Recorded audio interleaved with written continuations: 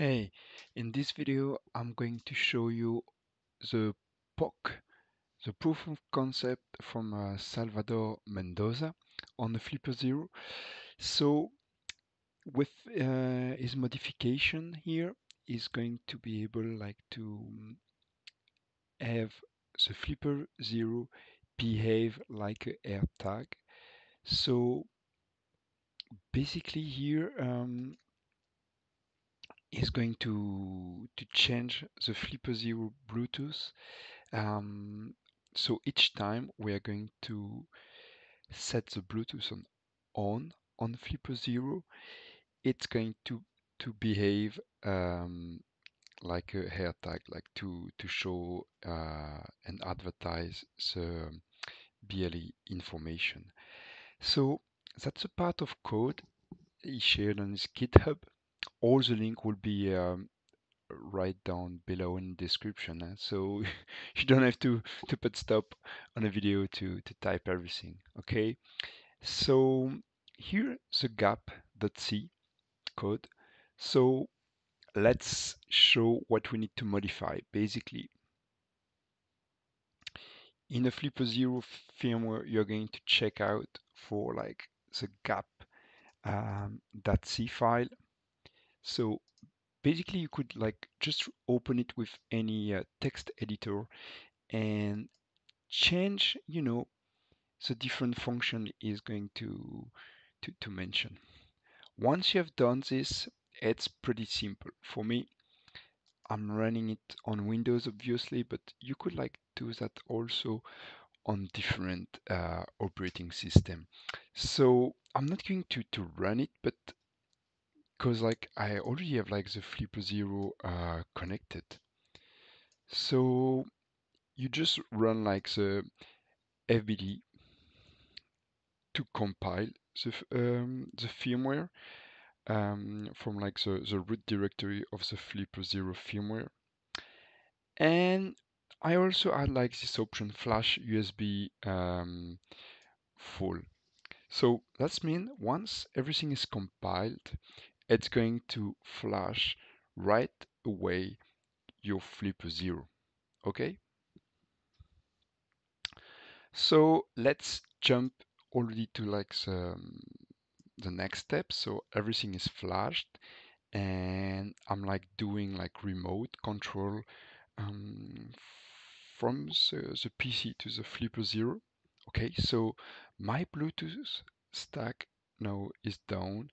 Nothing is like up for this radio. So how to show if it's really working? I have seen already like application available on Android or also like devices. I even tried to look with the iPhone, but with the iPhone, I was not able like to, let's say, pair or look after any other like AirTag device. So as like um, Salvador present in this video, he's using like Android application. Here we're going to do something different. I found like this nice like podcast about Security Weekly where Axel the Matrix have developed like a bunch of AirTag tools. Okay, so there is like this script that is like using like HCI to kind of like scan for any yeah, I'm sorry, I'm using nano, but nobody's perfect. So, so here, like, he is like, what the script is doing, he's scanning like all the capture for like beacons on BLE, and somehow like the AirTag packets, from what I understood, like they contain some bits here. So here we could like see from the capture if there is like a AirTag that is like sending information. And that's what like the Android like application are doing. However, here like also I did something. I changed something in the code. Like when like they are doing the scan for BLE device, there's like the option. Sorry. So the option minus duplicates to kind of remove the duplicates. And in this situation, I don't know why, even like with that option like enable, of course, is going to show duplicates, but there is like a lot of duplicates. So I remove it and I still have duplicates. Way less, but still. So let's check out what let's let's start the script.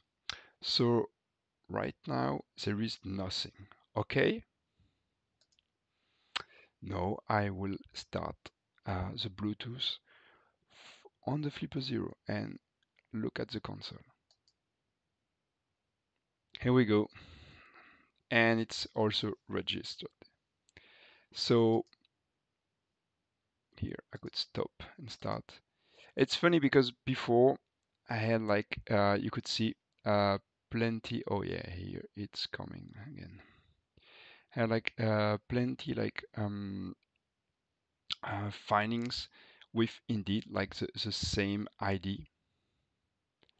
And every time like I'm stopping and starting, I think the ID is different. But hey, it's just like to play around and mess with like the POC here. So yeah, it was the same.